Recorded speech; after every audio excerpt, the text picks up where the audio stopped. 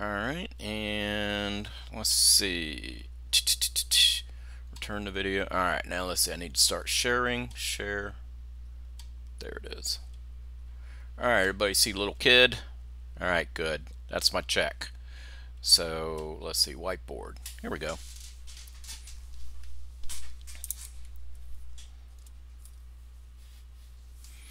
Well, eventually it's going to come up. There it goes. Alrighty, so that's where we left off last time. Now,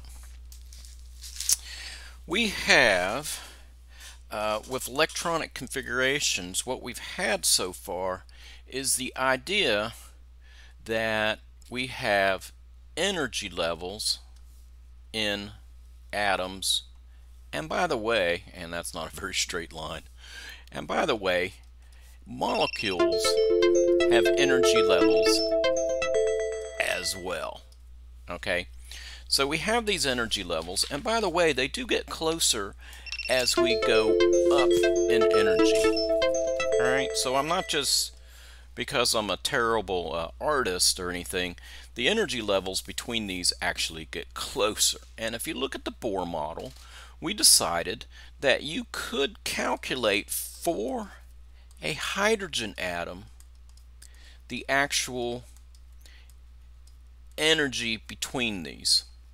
Oops. 2 final minus 1 over n squared initial. Okay, and you can actually calculate the difference in energy between these guys. Now, if we were looking at these, one thing we have to remember, when we're looking at this graph here, or this energy levels, is what's going on here. This is about energy levels, all right? And as I mentioned last Wednesday, I said, you know what? These are not positions. They're not positions. They are how much energy an electron has. Okay, and they're going in between. Now, for a change in energy, you have to go between energy levels. Okay, now, why does this matter? I'm going to tell you why does it matter. It's because these particular energy levels, and these are energies, this is E of n equals 1, for instance, you really can't tell for sure what the absolute energy level is. Now let me, and you may say to yourself, well, what do you mean I can't tell what the energy levels are? You really can't. You have to have it in reference to something somewhere. It's like saying, you know, my weight right now is 180.2 pounds. How do I know it's 180.2? Because I can compare it to something else. All right, and so you have to actually go in between energy levels. You can't really say what's the energy here. However, I can tell you, because I can measure as light comes out, the energy of the light that comes out is actually the change in energy between these two energy levels. So we go from energy level equals 2 to energy level equals 1. We say 1 over 4, 2 squared is 4, 1 over 4 minus 1 over 1 squared. Okay, and then we plug and chug, and we get some sort of joules. All right, now, here are some definitions. If we go from high to low, we call that an emission. That is emission. And if we go from low to high, that's absorption. Okay, that's absorption. Now, why is this important? Well, if you see light coming from something, it's an emission.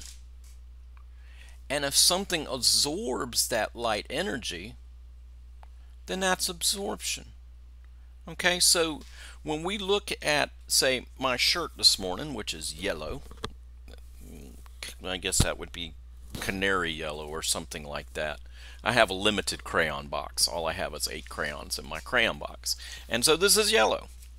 And so what does that mean? It means that the light that the camera is seeing and what you see after it's transmitted as information onto your screen is yellow, and I guess that's around 650-ish nanometers, thereabouts, something like that. I'm probably wrong, but it's around in that general ballpark. And that's what you see. That's emission. There's emission of yellow coming from my shirt. Now, what about all the other colors? The color in this room, the light in this room is white light for the most part. So why don't we see all the other colors coming off of my shirt? Because all the other colors are being absorbed. They're being absorbed. So the reds in this room are being absorbed by my shirt. The blues in this room the blue light in this room is being absorbed by my shirt. The light that's being reflected is yellow. The light that's being emitted by the dye molecules in my shirt, it produces yellow light. That's what they do. Okay? Now, what does this mean for us? This means that if I want to decide, let's say I'm giving a pairwise absorption or emission, and we have to decide what is the most energetic, what is the least energetic emission. Now, keep in mind, these guys are getting closer and closer as they go up here. Let me redraw this a little bit. Let me just redraw these so they're a little bit better to scale. Alright, so we're going to have these guys, we'll have these guys, and let's make sure these guys look closer and closer. Alright, and it's not really all that exaggerated. The energy levels are actually getting closer as you go up in energy. Okay, and they actually reach some point where all the energy levels are on top of each other. Okay, they do, they really do. And so let's say we decide that we have a series of transitions. Let's say we have 1 to 2, 3 to 4. Let's say 4 to 2, and let's say 3 to 1. Let's say these series of transitions, and anytime we go in between two levels, we'll call this a transition. And I want to know what's the highest energy absorption, and let's say we want to know the highest energy emission, and let's say we want to know the lowest energy absorption, and let's say we also want to know the lowest energy emission. That's an ABS emission. Okay, so those are the four possible things that you can ask about these transitions. We got 1 to 2, we have 3 to 4, 4 to 2, and 3 to 1. Alright, and so I want to know the highest absorption, highest emission, lowest absorption, and lowest emission. Now, how do we do this? Well, first off, you have to know what an absorption is. An absorption means you're going from lower energy to higher energy. It means you're going from lower end to higher end. And an emission means you're going from a higher end to a lower end. Okay? First off, you have to know that. Alright, so it's a kind of a binary sort of thing. The second thing that you have to do to decide what has the highest absorption, highest emission, without going through the trouble of, this up here, without going through the calculation. You can always plug and chug at the calculations, but I'm just saying, if you just have a pair, how can you decide? Alright, so what you do, second off, is you just you sketch out this graph.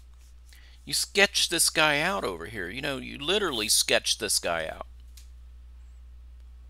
And you draw them out. You say, okay, so we got 1 to 2. 1 to 2 would be what? An absorption. That's 1 to 2. And we have 3 to 4. That's also an absorption. And then we have 4 to 2. 4 to 2. And the colors really don't mean anything at this point. We have 4 to 2. That's what? That's an emission, right? And then we have 3 to 1. That's also an emission. And so literally the way to do this sort of problem here is to sketch it out. This is a visual sort of thing. Sketch it out. And the third rule is longest line equals highest energy, and the shortest line, let me get my little clicker here going here, and the shortest line is the lowest energy. So we look at this and we got to decide what's the highest absorption. Now absorption means we're going from lower to higher, and the green ones are the only ones on here that are absorptions. My green transitions are the only ones that are absorptions. So what's the highest absorption? So whichever one's the longest line. And we look on this graph and which one has the longest arrow that's going up. And that would be 1 to 2. 3 to 4 is shorter. Literally, it's by inspection. We're looking at it. So we would say, let me change colors here. Let's go to black color here, and we go 1 to 2 would be the highest absorption, because it's literally the longest line going up. How about the highest emission? Well, in that case, I need to look at my blue lines, the ones that are going down, 3 to 1 and 4 to 2. Which one's longer? Well, it's 3 to 1, because 4 to 2 is a little shorter than 3 to 1. So we say 3 to 1. Now we have to look at absorption. These three, hold on. It's early.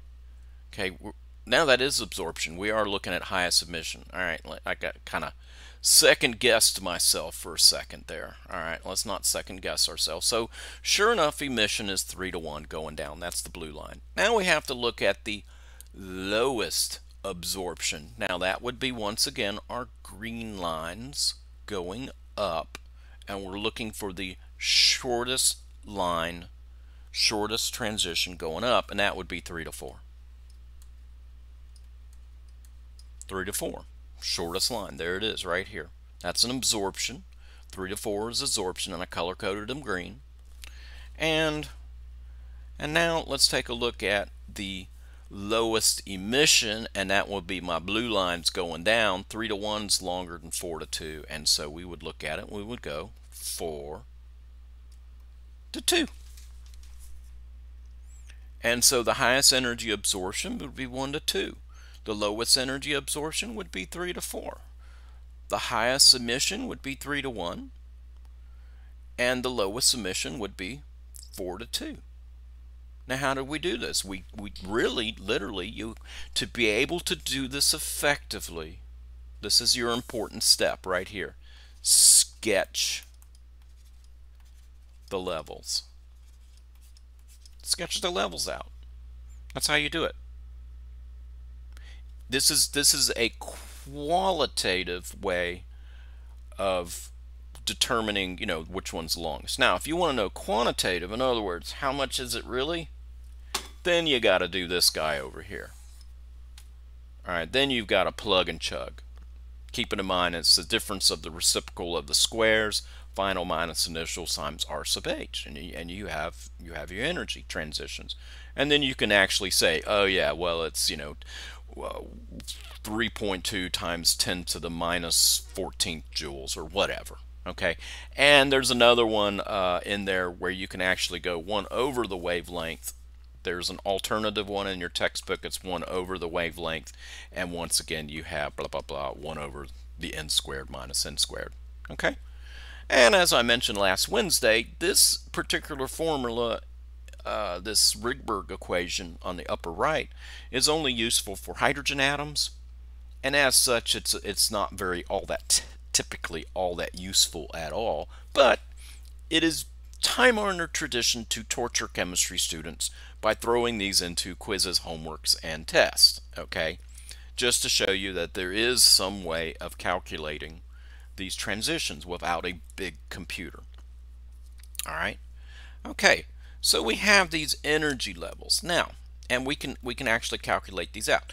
Now, we'll draw up another energy level here. Let's switch gears completely here, almost. Now remember, this right here, and I'm going to go ahead and sketch this out again. This right here,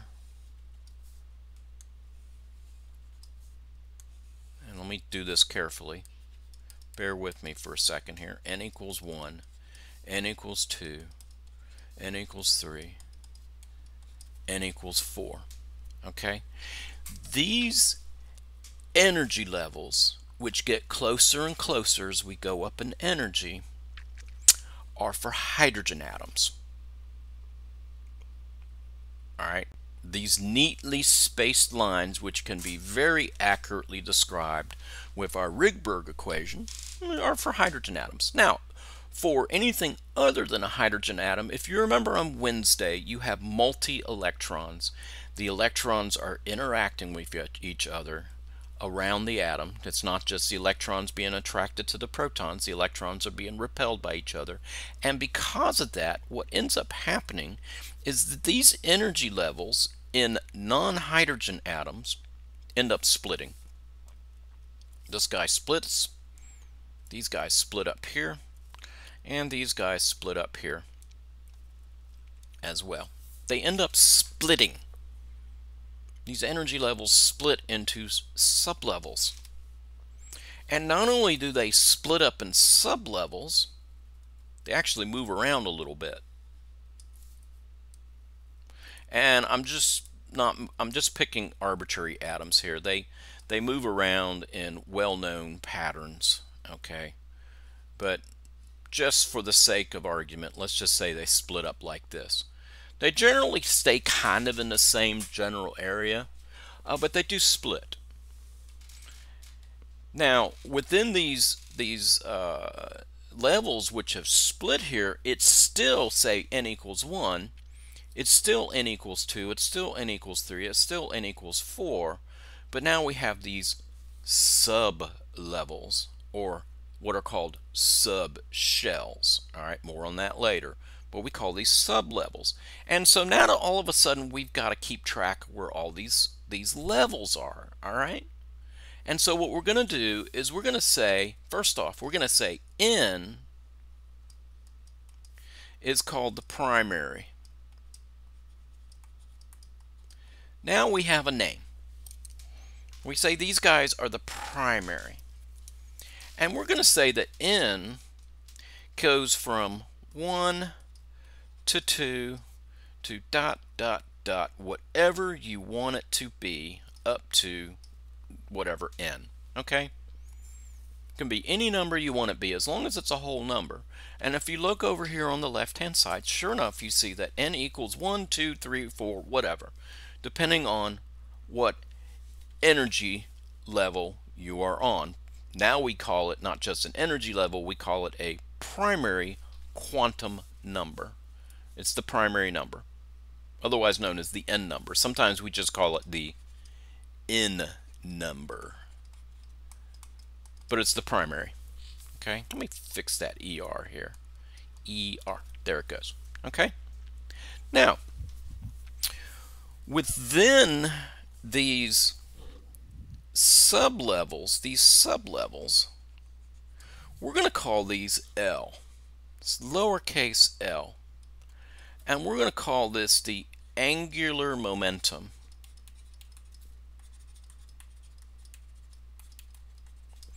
Okay, we're going to call this the angular momentum number.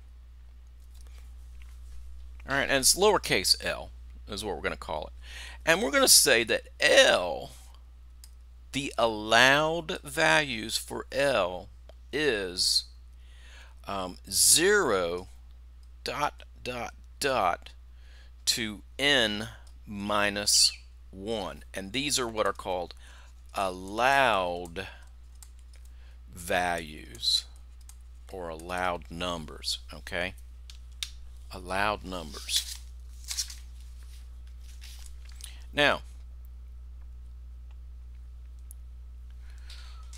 when I say allowed numbers, L, and by the way, we're developing this to describe the position of an electron, L can either be 0 or maybe 1, maybe 2, maybe 3.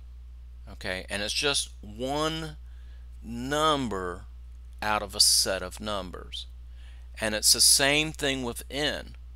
N can be 1, N can be 2, N can be 3, N can be 4, N can be many numbers, but it's only one number. It's like an address. What we're developing here is an address in a sense. There are many addresses, but your address is just one. All right?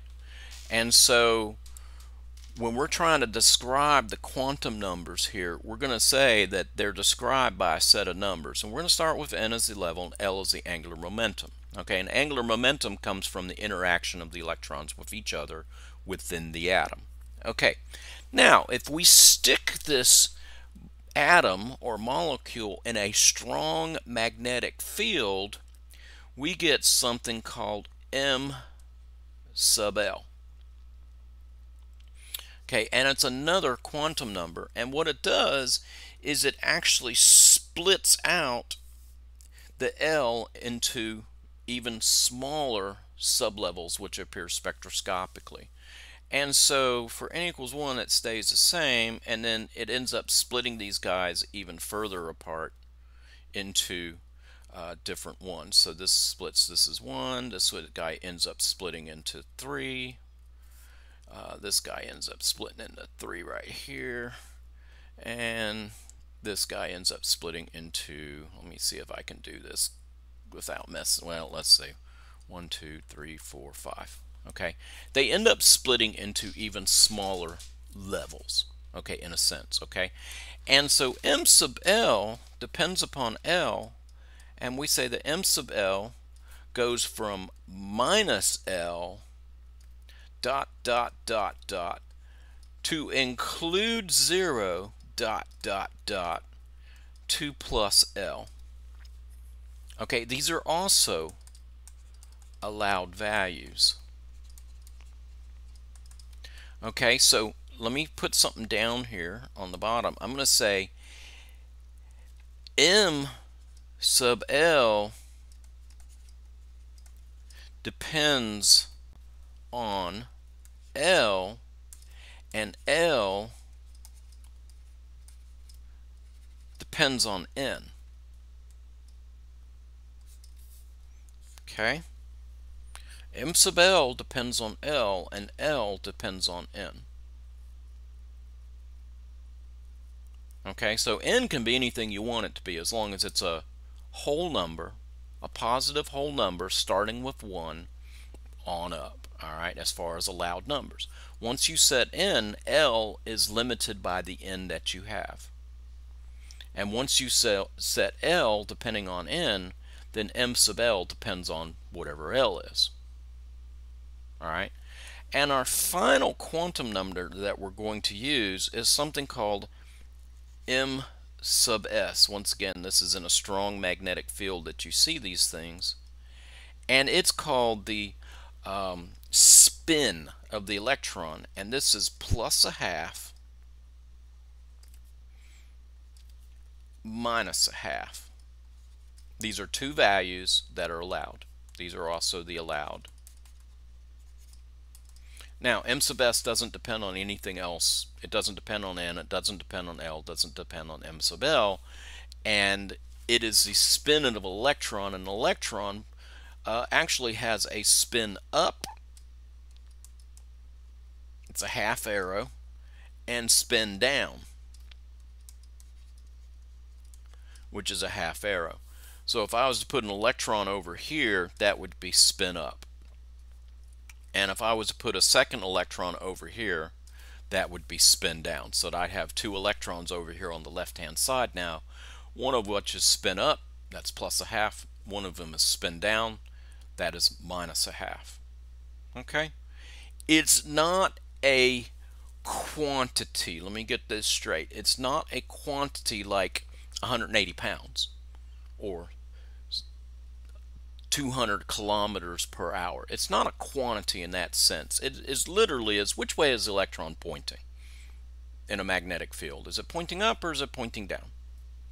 Okay, and to give you a practical example, if you were to do magnetic resonance imaging, MRI, or what's the other way? I think it's called an MRI. When you get that, they look inside your head to see if something's going on, right? They look inside my head, they found nothing. But maybe they look inside your head and they see, there's a brain in there and it's got all this stuff going on and deep thoughts and things like that. And what the magnetic resonance imaging is doing is actually taking the water molecules in your head, specifically the hydrogen atoms in your water molecules, and it's in a strong magnetic field. It orientates the electrons in those hydrogen atoms along with the magnetic field, and then you kind of tickle it with a radio frequency wave, and you make those electrons bounce back and forth between up and down. And the signal that this generates tells you something about how much water is present there. So if you have a tumor inside your head, it may have more or less water than healthier tissue. And so it shows up as either being brighter or darker in an MRI. So an MRI depends literally on these guys flippy-flopping back and forth between up and down spins. That's how, in a very crude description, that's how an MRI works. All right, when they peer inside your head, that's what they're doing. Okay, so let me erase these guys over here for a second. Now, why do we go through all this trouble? Well, it turns out that if you have electrons in these energy levels, and let's go ahead and populate some of these guys here. Let's say we had some electrons in these energy levels like this. Okay, it turns out that electrons can only have one unique set of quantum numbers. And this is called the Pauli exclusion principle. So the Pauli exclusion principle says, so we have something called the Pauli exclusion principle.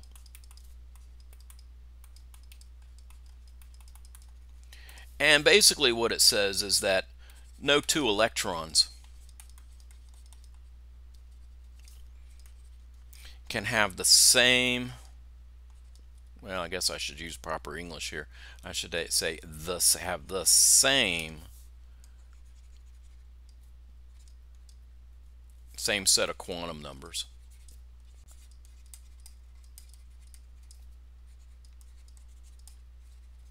Okay, and a quantum numbers is defined by N, L, M sub L, M sub S. All right, so no two electrons can have the same set of quantum numbers, which means they can't occupy the same space in a sense. Okay, they can't be in the same level, they can't be in the same spot, whatever. All right, and so what does this mean for us? What we need, here's our essential skill. Remember how I like to put things in terms of what's an essential skill? Like being able to cancel units is an essential skill. All right, now our essential skill here is going to be to pick allowed sets. That's our essential skill here, is to pick allowed sets. So using these rules over here, n can be 1, 2, 3, 4, 5, whatever. Once you have n, you can say what's L from 0 to n minus 1 are the allowed ones. And in M sub L, we have minus L to plus L, including 0. Always including 0. 0 seems to be left off a lot. And M sub S can be plus or minus a half. So let me summarize this over here. And so we're going to say N 1, 2, dot, dot, dot. We're going to say L is from 0 to n minus 1 possible. M sub L is going to be from minus L to plus L. And then we're going to say M sub S is plus a half minus a half. All right, let's take a look. So how about we have N equals 1. We have L equals 0, 0 minus a half. And we want to know if that's allowed. Is that an allowed configuration for an electron? in a molecule or in an atom. And so what do you have to do? What you have to do is look at it as L depends on N. M sub L depends on L. And M sub S can be either plus a half or minus a half, okay? So what you have to do is you have to look through and decide. And so look, all right, so let's just take a look. We have N. What's allowed for N? 1, 2, 3, 4, whatever. Okay, so we look at this and we see 1. Yeah, that's good. Yeah, we're good there. All right, so let's look at L. So the values of L is 0 to N minus 1. Well, if N is 1, then we have 0. We always have 0. What's 1 minus 1? 0. So the only values that you can have for L in this case is only 0. And sure enough, that's 0, so it's okay. We look at M sub L, and that's from minus L to plus L. Well, if L is 0, then it goes from 0 to 0. 0 to 0, including 0.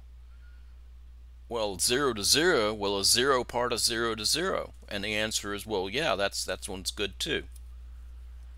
All right, and then M sub S can be either plus a half or minus a half, and we say yes. This whole thing is allowed. So the whole point of this exercise here is you have a set of 4 numbers you're presented with, and you have to decide, is it allowed or is it not?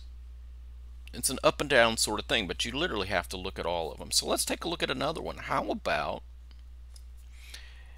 2, 1, 1, and plus a half?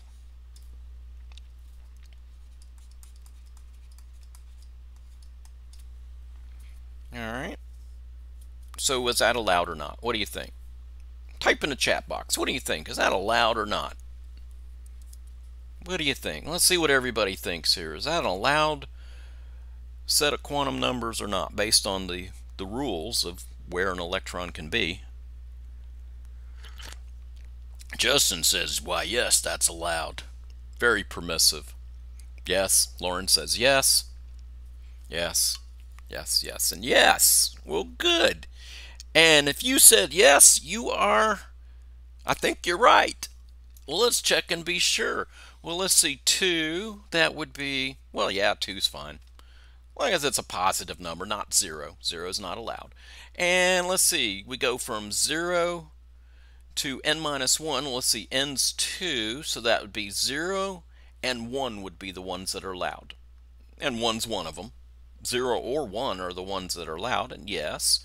And so M sub L goes from minus L to plus L. That means to be allowed would be either minus 1, 0, or plus 1.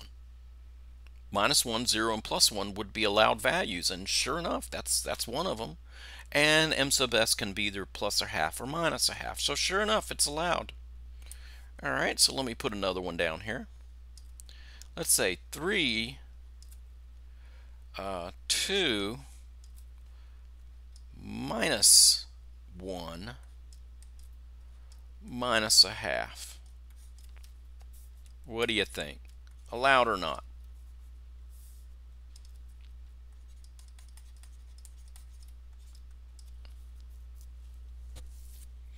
What do you think?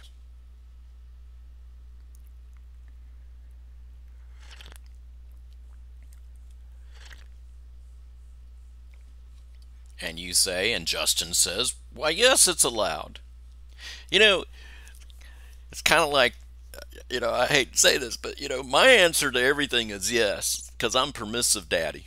My little girl says, can I have a puppy? And I say, why, yes. Mom says no. So I guess everything here is yes, right? Everything's yes. And sure enough, this is allowed. This is allowed. So we got 3, 1, 2, 3. Yep, sure enough. What's the allowed values for N? It could be 0, it could be 1, it could be 2. 2 is allowed. Minus L to plus L, we've got, what are the allowed values for L here? we've got, well, if you start with 2, that's minus 2, minus 1, 0, plus 1, plus 2. Minus 1 is in that bunch. And then of course you got minus 1 plus 1. Okay, so let's how about one more? How about 3 3 2 plus a half. 3 3 2 plus a half. What do you think? Allowed or not? Ms. Moore says no. Justin says no. Maria says no. And you're right. Because you see the 3's okay. This one right here is not. Okay, now this one would be allowed and that one would be allowed. But you see, here's the point I'm trying to make here. First off, L goes from 0, 0, right? 1 and 2. N minus 1 is the maximum. So 2 would be the maximum. And so 3 is not in there. Well, what about this 2? The 2's okay, right? The 2 would be okay because that would be minus 3, minus 2, minus 1, 0, plus 1, plus 2, plus 3. And the 2 would be allowed based on the 3. But you see, all 4 of them have to be okay. All 4 of them. So if any one of them's messed up, the whole thing is messed up. All right, so that's not allowed right there. Okay, so that's not allowed. All right, now let's. All right, everybody, okay on that? That's just it's a real one of these things where you just got to be able to do it. Okay, that's what this is. You got to be able to look at a set of numbers and decide whether it's allowed or not. All right, now, having said that, so let's go back to, we have n. Let me just draw these out. We have n, we have L, we have M sub L, and M sub S. And what do these things mean physically? What do these things mean physically? Well, N is your primary, that's for sure. We know that. That's the primary energy level. Where are you at? But L has an even more interesting physical reality to it. And L tells you the shape. Now, what do we mean by shape? Because so far we've just been dealing in abstract sort of things. These energy levels, right? More energy, higher up, kind of like the orbit around the planet. It takes more energy to kick you into a higher orbit than it does to a low orbit. But what I mean by shape, and now we get into something called an orbital. An orbital is where you expect to find an electron. All right. So an orbital is where I expect to find an electron. And you may say to yourself, what in the world do you mean by expect? Because if you're really paying attention to the language here, expect means I'm not certain. Really, if you say, you know, I expect everyone to do their homework, right? But I'm not certain everyone's going to do it. All right, I expect that. So the same thing happens here with electrons. The shape is where we expect to find the electron, and that's what an orbital is. And so I'm going to kind of jump ahead a little bit here, and I'm going to say L. What are the values of L? L is from 0 ... to n minus 1, right? And it turns out that we have different values for L, and I'm just going to go ahead and put them down here. I'm going to say 0, 1, 2, and 3. And if L equals 0, we have something called an S. If L equals 1, we have something called a P, a D, an F, and let's go out to 4. It's also an F as well. We have S, P, D, F, F in that order. Okay? And these are actually called subshells, but they actually have a shape, and these are also the shapes of particular orbitals. More on that in a second. And if you have an S sublevel, you also have these S orbital, and it looks like this. And oftentimes they're drawn like a little spear. But what an orbital does is it tells you where you expect to find the electron. And so an S orbital, if you were to look and try to find the electron, at one moment it might be right there. The next moment it might be over here, and the next moment it's here. And every now and then you might actually find it over here outside that line, and maybe the next one you find over here, and the next one here. And if you keep looking, and every time you take a peek and look for an electron that's in that S orbital, on average it's going to be somewhere in there. Now let me let's blow up this S orbital here for a second. So here's the funny thing about electrons, and it goes into the uncertainty principle. Let's say that I look and I see an electron right there. And then I look again and I see an electron right there. And then I look a third time, wow, that electron's right there. Where are we going to see the electron next? Where would you expect to find the electron? And you would say, most everybody, if you don't already know the joke, you would say, I would expect it to be right there, wouldn't you? Yeah, you'd expect that, and you'd be wrong. Because the next moment, the electron may be there. And the next moment, the electron may be there. And at any random moment, the electron can be anywhere inside of here. Usually we draw these things as a 90%. And you may say to yourself, but wait a minute, don't you remember we had that Bohr atom? I spent all this time in high school learning this. I didn't learn much in high school, but I at least learned that electrons circle around atoms. Didn't you learn that? You may say to yourself, oh yes. And if the electron's here, then I expect that some moment later the electron's here, and then maybe a little bit later the electron's over here, right? Hey, they circle in neat little orbits, and that's just not really true. That's not what happens. Okay, they don't circle in neat little orbits like that. They are, well, I guess one way to put it is the electrons are there, and they're everywhere all at the same time. They do not have a definite position around the atom. They actually, electrons, when they're small like this, actually behave like waves. And so they're actually behaving like a wave that goes on around. Now, where is a wave? Well, if you look at a wave, where's the wave? The wave is everywhere. All you can say is, that's a maximum, that's a maximum, that's a minimum, that's a minimum. That's all you can say about a wave.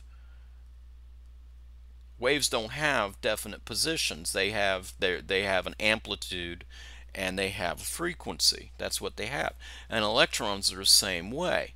So all you can really say is that it's going to be somewhere in here. Okay? Now,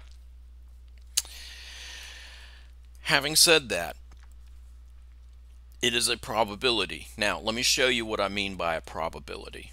How something can be apparently random but still have a shape. Okay, I'm going to prove this to you.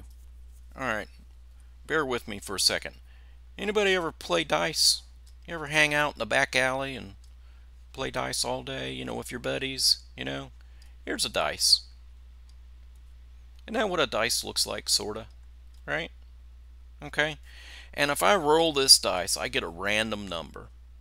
What do I get? I get 1 through 6. they have six. This is a six-faced die, unless you're like in the Dungeons and Dragons with your 20-sided die or whatever.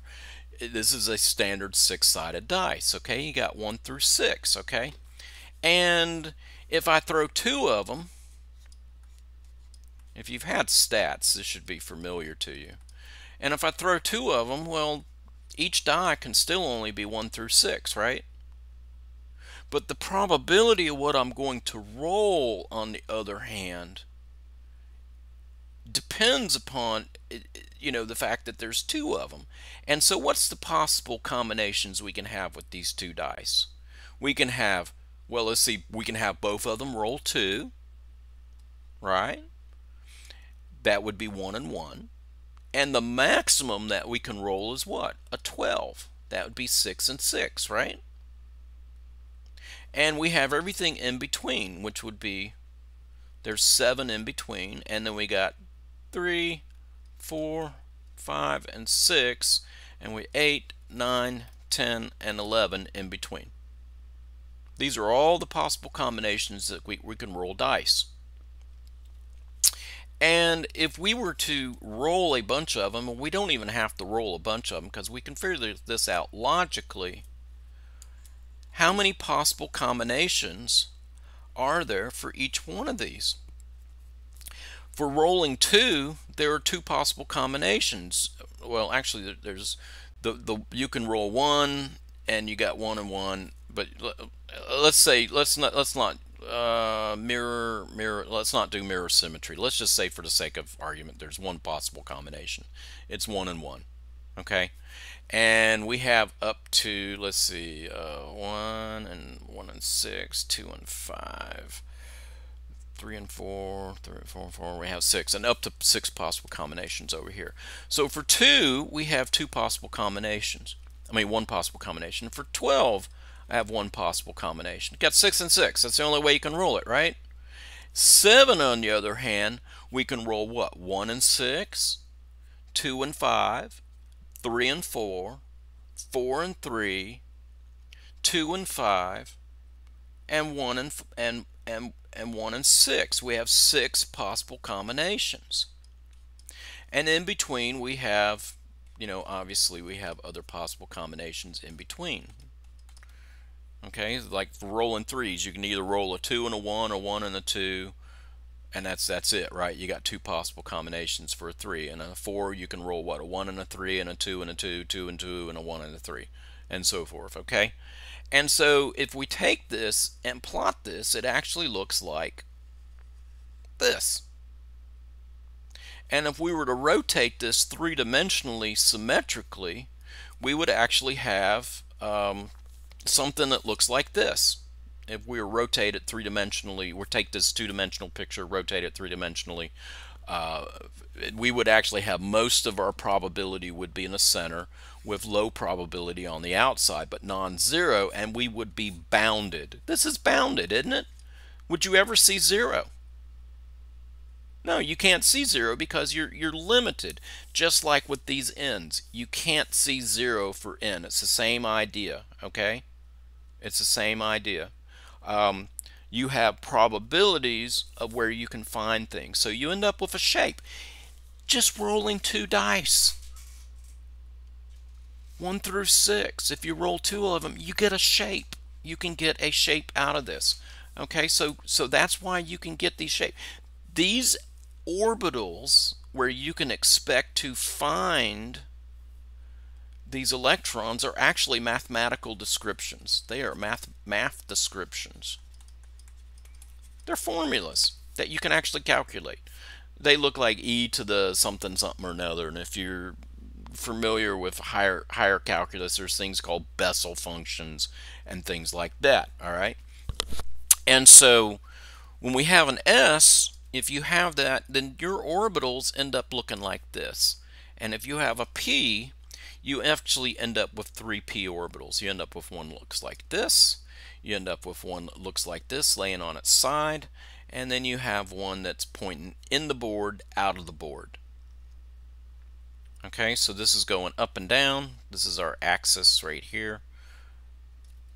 Here's another axis, And this is actually coming in and out of the board. I guess you'd call that the z-axis. This would be like a y-axis, and that would be the x-axis. Okay, so they're what's called orthogonal. They're 90-degree angles to each other. Okay, and they're coming out of the board as well. And if you do the same thing, you end up with the D's. The D's, they look similar, but they look like doubled up P's, and so they look like this. There's a D. There's a D. There's another D. Here's another D. There's 4 of them. And the 5th one looks like a P with a donut. P with a donut. Alright, that's a D. And F's look even more like that. F's look like little chrysanthemums. They're like doubled up D's. Okay. Now, look at how many orbitals there are with each one of these subshells. These are the subshells. And these are orbitals. Those are the actual orbitals.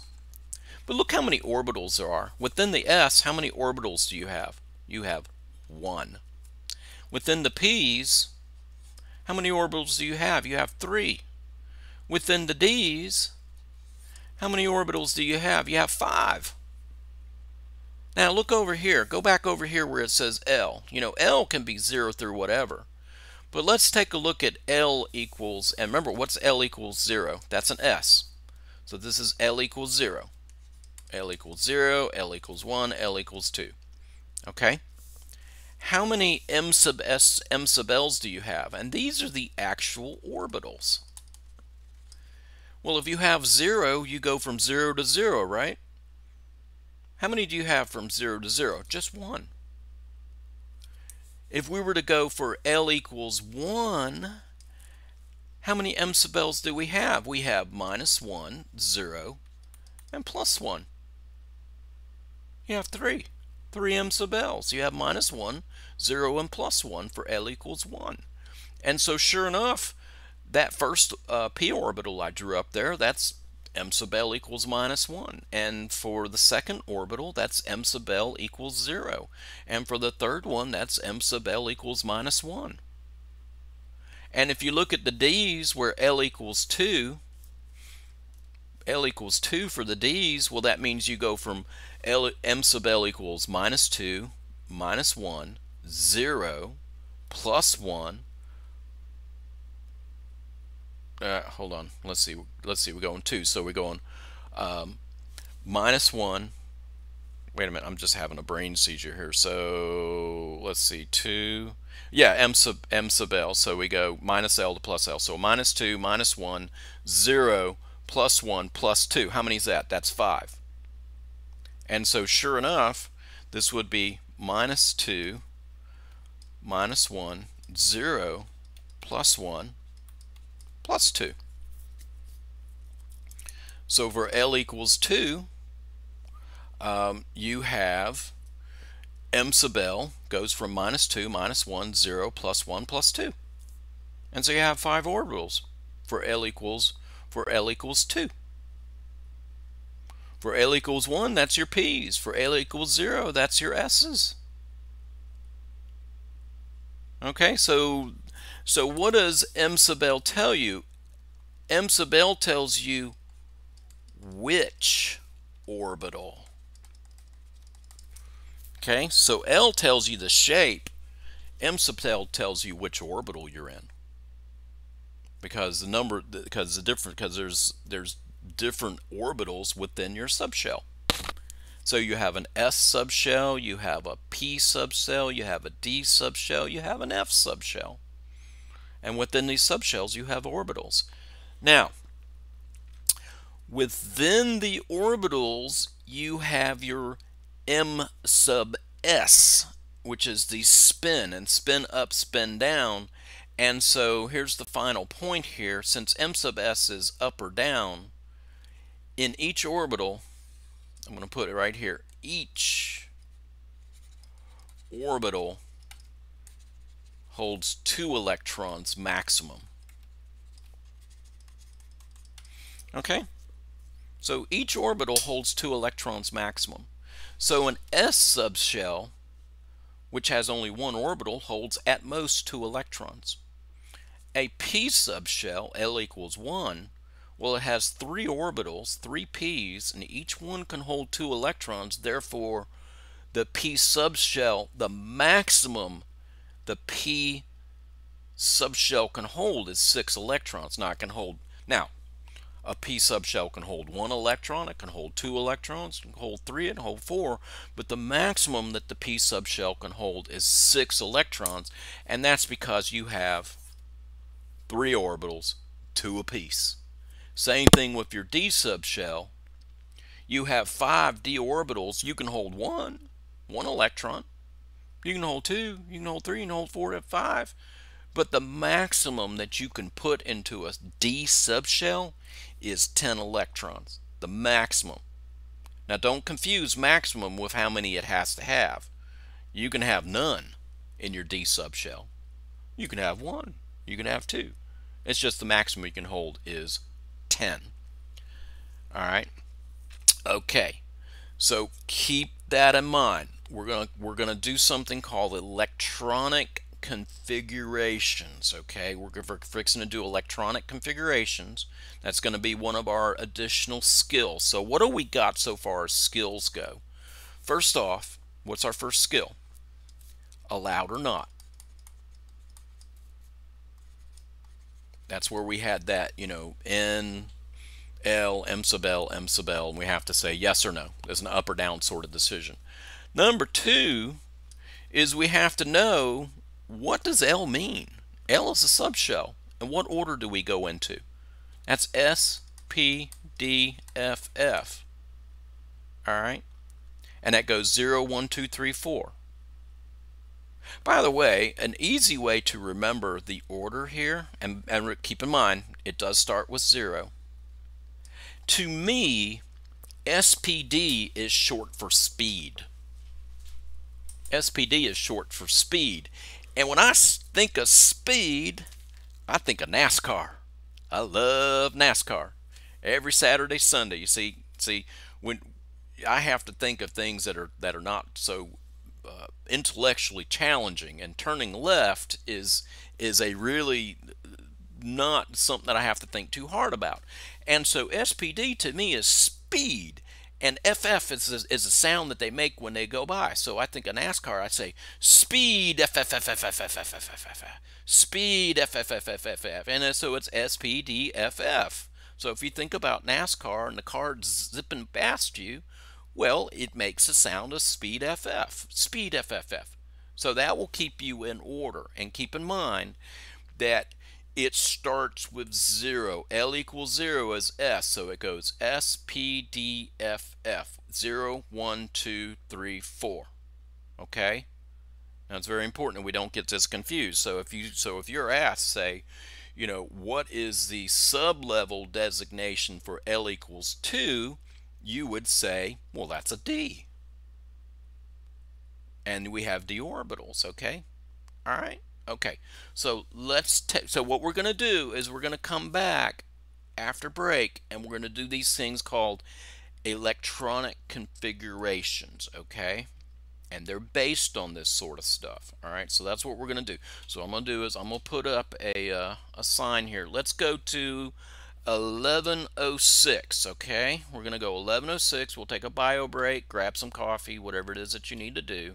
And we'll come back at 11. I promise you, you need to see this, okay? You need to see this. It's one of these things that you see in the book, and then you see me do it, and you're like, oh, the book is very confusing, okay?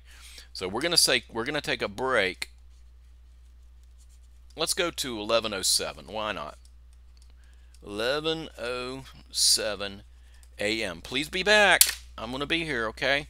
Everybody see that? 11:07. All right, I'll be back.